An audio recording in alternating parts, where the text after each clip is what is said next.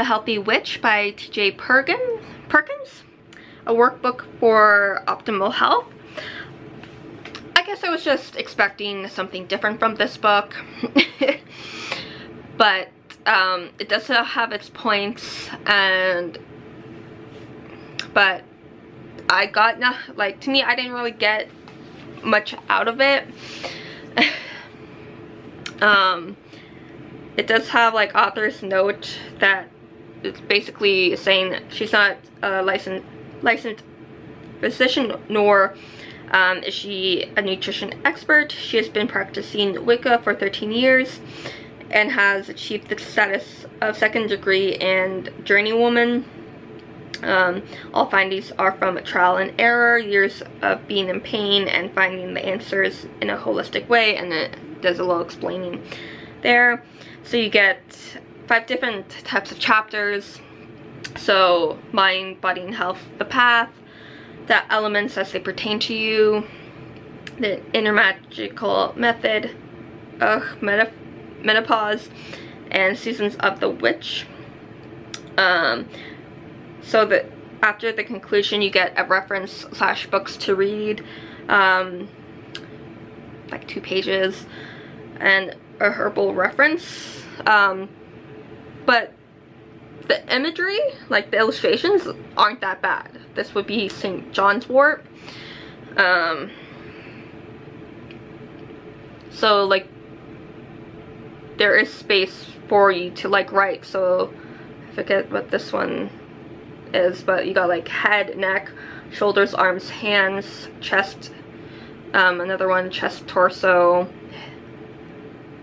hips, upper legs, feet. You got like 13 goals of a witch. So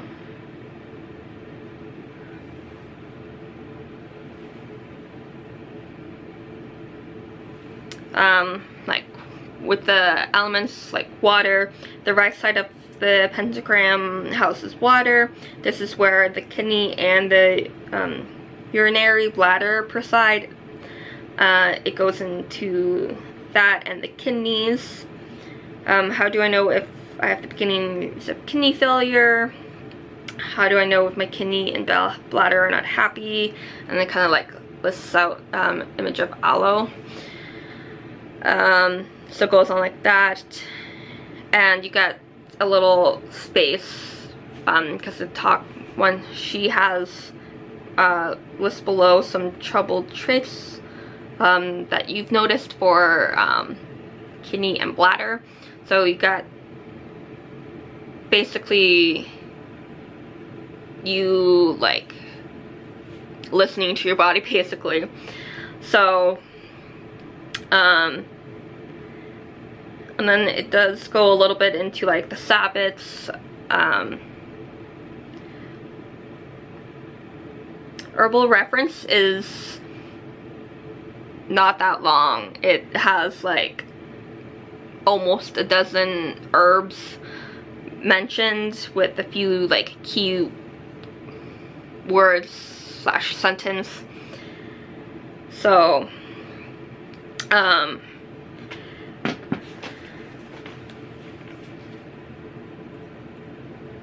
it's the start of looking into a small number of issues. It's just, again, it's just a reference book, not like a self-diagnosis type of thing.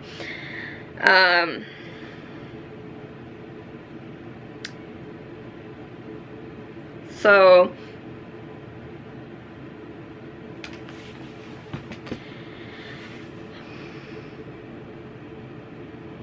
I think I was expecting a little more or something different from this book, but again, it does have some good jump off reference points to it. So